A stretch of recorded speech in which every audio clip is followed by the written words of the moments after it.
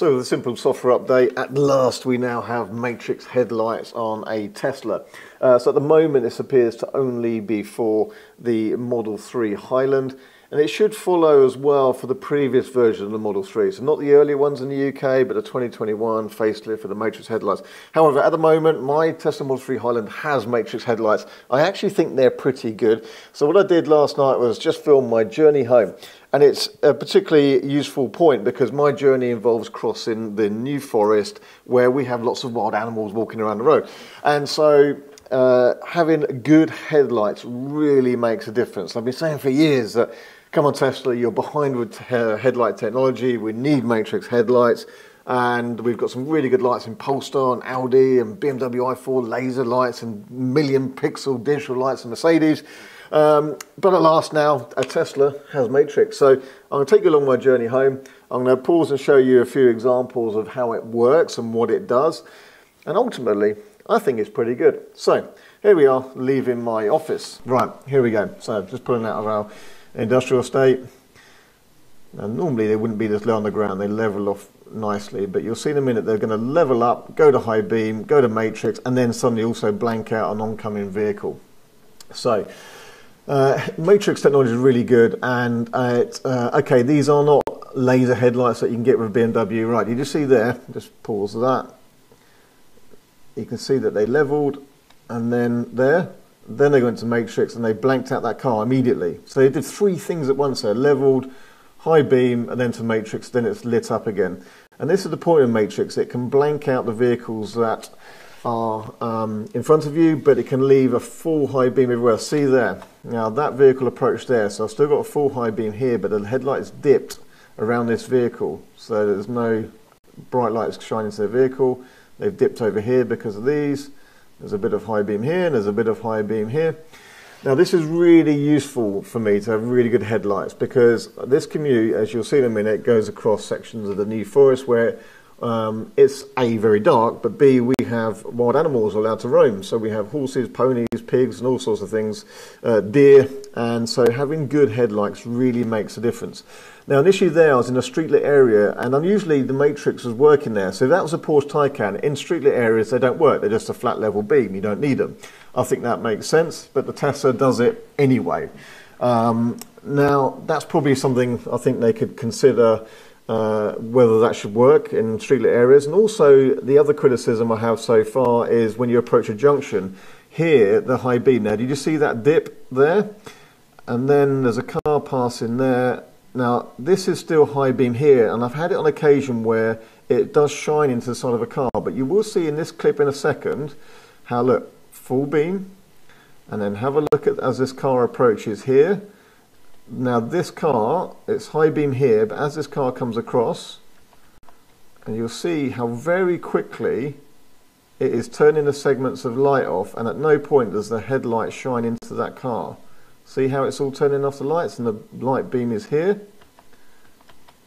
There's the top of the beam, not going into the windows, and then you'll see it re-illuminates. So in that case it actually worked fine, but I have had it, well, at junctions it does shine into the side of a car. And I think what Tesla could just quite simply do is say, well, look, below speeds of 15 miles an hour, don't activate it, or if you're approaching a junction, don't activate it. But that's about it. I'll try and show you here how it works. So look, it's blanked out these signs because it thought the reflection, there might be headlights of a car, realised it wasn't, and then re-illuminated it. So now we've got full high beam, come around the corner, and here, this is illuminated here, but can you see the line of the headlights is blanked out along there, so nothing shines into that car, and then it re-illuminates all the way across there.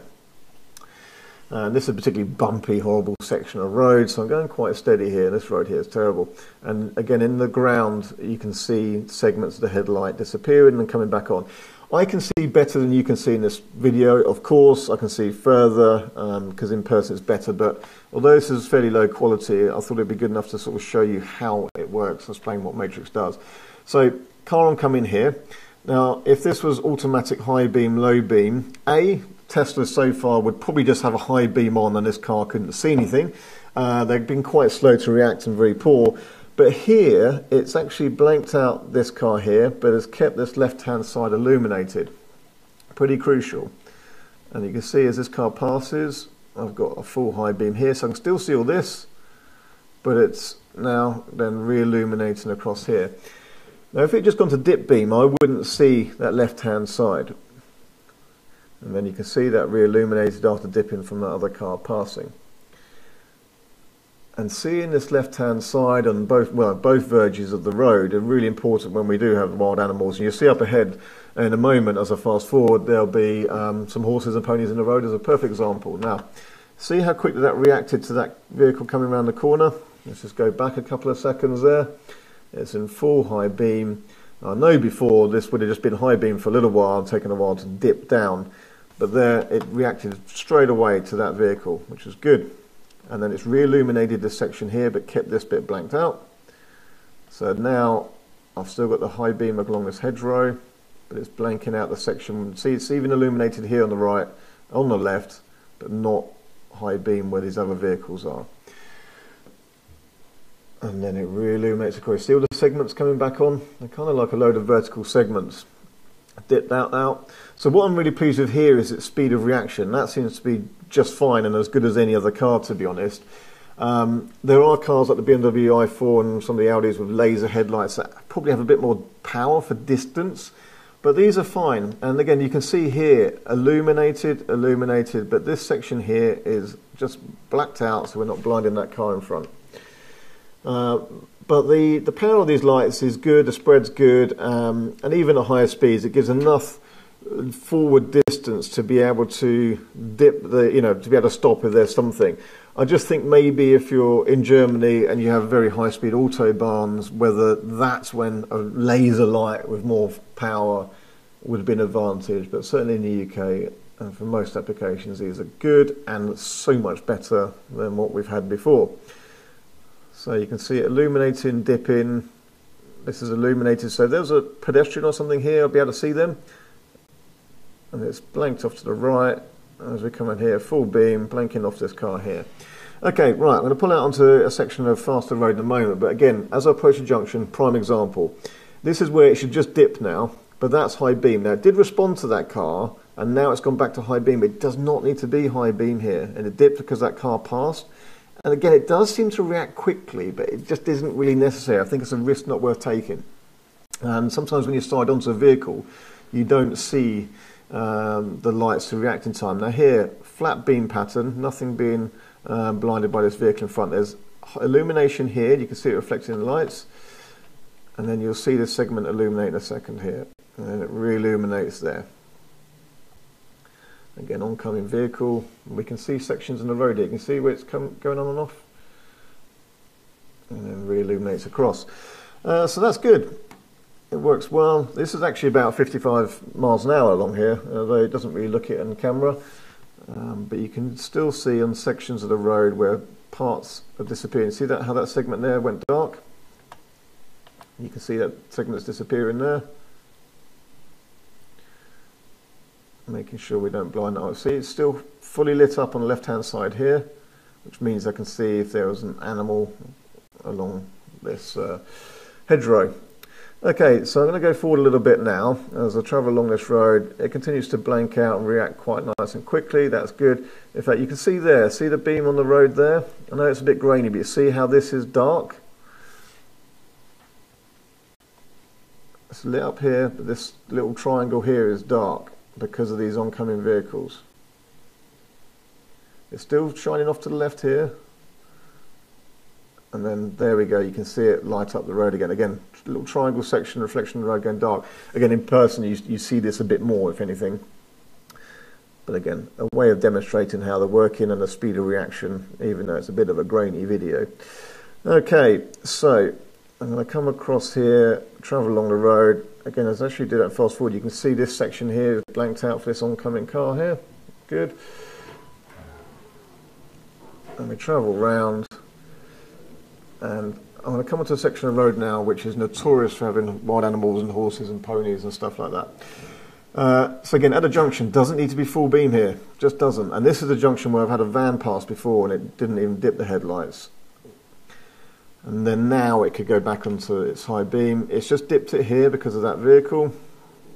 It's keeping us left illuminated. vehicle will pass, and then you'll see full illumination again. And there we go, you see those segments come back on. So I'm going to travel up this road here, which is notorious for having animals on the road, usually horses and ponies, and in a minute we'll see some of them. So this is a prime example. Now I'll let this bit just play, and you'll just see what the headlights do. Again, there you go, full illumination. So seeing off to the side of the road here and seeing everything as much as possible is just critical, especially on this section of road. Now coming up on the left as I go to the brow, see there's animals there. Now I could see them, and if it was just a dip beam, I probably wouldn't have seen them, because if this is cars oncoming, it's just dip beam, I wouldn't see them. See how the lights are lighting up even the reflectors on this gate? So you can see how that's working. This section here is now darker because of this car, and this is quite well illuminated. Again, in person I can actually see more than you will see in this video. Now, this is a crucial bit coming up. We've got full beam again now, all the way across. You can see that's actually, you know, a couple hundred meters ahead there now, and I can see pretty well car oncoming. You see it dips across here. This bit's still illuminated high, and then sections will drop down as this car passes. There you go, and then they re-illuminate as the cars pass, going off, going off, going off, going off. There we go. And then they re-illuminate straight away. And that's crucial because up here I can already see there's a horse. In fact, there's two. There's one here and there's one here. So having visibility of these animals is what this is about. Or pedestrians. Now, you do get Mercedes digital headlights with millions of pixels, which are more powerful and will actually shine a little light path towards that item so you can see it in even more detail, pedestrians or animals. But this is a really good step forward, and this is so much better than we've had before. So again, I think I'll skip forward a little bit in a moment. It's going to slow because there's some potholes. Now this Range Rover that comes over the hill, actually, that was quite slow to dip his headlights. There we go, eventually they dipped, and you see these mine are blanked out, and then you see them re-illuminate. Okay, blanked out section, as they pass, I can see all this, high beam, and then it re-illuminates. It's good. And so, right, I'm going to skip forward a little bit more. I'll drive through the very pretty village of Burley. You can see in a village centre, there's still like high beam. I don't think they really need to be there. There are other lights around. If there was a pedestrian, it would probably be a bit blinding to them. So I think when there's other lights around, they could dip in most cases. Here we see the sections blank out for this car here. And then re-illuminate across. So I can see if there's a deer about to run out there, it'd be a prime example. So I'm going to come through the village, up the hill, into a slightly darker section of road again at the top. I'll just see what happens with this car here. So you can see it's full beam straight into that cottage, and we should see the sections of light blanking out here. It's gone darker, gone darker. You can see it's dipped. This is the highest level of light at the moment, but then now we'll see it re-illuminate. There you go. Okay, so responsiveness seems good. No one's flashed me, which is really probably the best sign. Usually if you're in a Tesla and you're getting flashed, it's because your headlights are pointing all over the place, especially the previous generation of Model 3 and Y, or the current Y and the previous 3. They've got this very kind of L-shaped beam pattern, so anything to the left just gets blinded. That means even if you're in the outside lane of a motorway and you're in the left-hand lane, you get blinded. Now, I'm just going to go back a little section. Have a look at the road surface in front as this other car approaches, and you'll see the segments of light from this car disappear. Kind of hard to spot, so watch here, it's full beam here, but you watch the segments of light disappear from the road. Off, off, off, off, off. I hope that shows, and it re-illuminates. It's shining high beam here, darker for these cars, and nobody's flashing me. Then do you see that spread come back across the road? There you go, that's how it's working. This is another car a lot further up there, but it seems to even be visible on this Tesla, because I can see quite a high beam off to the left here. It's highly illuminated on the right here. Again, we get a lot of animals in this section. You see that section blank out as that car came along? There we go, and it's keeping that section blanked out. Still high beam here. I can still see all this left-hand side. Still beam here. They pass, then it re-illuminates. Good, right, going forward a few more seconds as I then approach another junction. I'm going to come to some dual carriageway in a moment. So again, slower speed junction, full beam, doesn't really need to be. Coming round onto a roundabout, and yes, I'm fine using the steering wheel buttons as indicators. So here, look, it's full beam, and it's kind of going to be responding to other vehicles, but that doesn't need to be full beam. There's a fence protecting the light to the cars there, and then now it's realised there's cars in front and it's blanking them out, but it doesn't really need to be on high beam. Now this is going to be a fast section dual carriageway, and again I'm doing my best to demonstrate it, but see how the left hand side here is highly illuminated? Well, I can see it, you won't see it quite so much in the video, but as I pass this lay-by that's coming up, it's quite critical. Again, there could be pedestrians, children running out of cars, animals, but this is illuminated. Now I think this is quite important here. Now look at the reflection in these road signs. And as I am here, the high beam is here off to the left, but you see that that's the start of the dark section it's making for this car in front. So let's go back a couple of seconds and you can see that. Dark section for car in front. In fact, you can see the headlight beam here. There's the edge of my beam. Do you see the segments disappearing off? Go back one more time. The section disappeared off there as I'm tracking this car, and it removed one of the sections of light. And you can see there from those reflections really clearly how it's tracking the edge of this car. Again, one more time. That's good. You can see actually this light here is coming from the right hand headlight, and I've seen that in the rain and mist as well, where this right hand headlight even shines across to the left here and then across to the right, and then allows this blanked out section for the other vehicles. In fact, as it's dark, it's illuminated this central barrier, and these will disappear now as the vehicles approach. There it goes dark, and then it comes back on. That's now illuminated here. As the vehicles approach, it goes darker again. A little bit hard to show. What you can see here, and I can certainly see driving, is that the trees here and this path all highly illuminated. See the reflections of those trucks here, so you can see the beam is in here. You can see the beam is shining from this street sign. It's not from the car in front because it's there as I approach it. It's giving me that good visibility here. Now, believe it or not, I'm travelling about 65 miles an hour here. This looks slower on the camera. And as we approach this junction, this BMW in front is going to pull off to the left. And so, although I've got a high beam shining here, and I'm now going to the second lane, it's blanking out segments, so there's no light was shining high up on the side of that BMW as I go past it. Again, as I come past it here, you'll see my light level. This is my level of light on that car. Nothing going into their mirror or their windows. And then now I'm illuminating this bit here again, so I can see off to the left. Clever stuff, isn't it? Really good stuff. So I'm going to show you one more little bit as I come off of this dual carriageway in a moment, and that is here. Now I'm coming 65 miles an hour now off towards a roundabout, and my headlights are low here but high here. And as I come down to here, can you see these segments start to light up again? There we go. See, it's now lit up this area.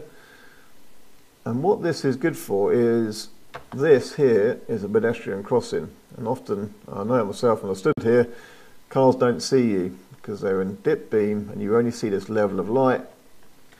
But the fact I've got a high beam here is good. Again, here is where it's not so good. I'm on full high beam, yet I'm in street lit area and I'm approaching a roundabout with cross traffic. So at the moment I'm in high beam and that car there has just gone past. Then they've dipped. See that dip? I'll just show you one more time. From this section of road here, coming back off the dual carriageway, illumination here. Good visibility to cross in. My lights from full beam. Look at the reflections in all these street signs. Still full beam, but then they're going to dip now. High beam, dip, and they're doing all sorts of things here. Look at the light patterns here. They're lighting up and then they're dipping again to try and react to all these cars. But this is where it has the risk of just being a bit clumsy and being too bright to the side of cars. Now as I sit here, it is now in low beam because I realise there's plenty of cars travelling past me. So it hasn't really caused an issue here, but I think it has the potential to, and I think just at certain low speeds it may as well just dip or dip if there are some street lights. But there we have it. Hopefully you can see from this video here that they are pretty decent headlights now. They're catching up. It's good. So I'm really pleased to have this update. It's always been, you know, such a great car but without matrix headlights was one of the real negative points. But now it has this, it's just fantastic. So the last little bit, as I come off that roundabout there, goes to full beam, and the car's going to approach the other way in a moment, I believe, and then you'll see these segments dip out. So you see that I've got full beam here, see the whole thing went dip, and then now it's creating that shadow segment here, and then it re-illuminates. Good stuff, isn't it? Right, I'm going to leave it at that. Thank you for watching this video. I hope that's useful. We'll try and get some more footage, like particularly if it gets a little bit misty or foggy, you'll be able to see the beam patterns. We'll try and use higher quality cameras. I only had a GoPro on me at the time, but I hope that's a demonstration. If you weren't sure what matrix were and how they work, then that is how they operate. And a good chance to see a little bit about where we're at so far on the Model 3 Highland. The matrix update should also follow for the previous cars, the 2021 onwards, Model 3, Model Y, and so we look forward to testing that when that does drop as well. So thank you for watching. We'll see you in another video very soon. Make sure you stay subscribed to our channel and hit the bell icon for notifications.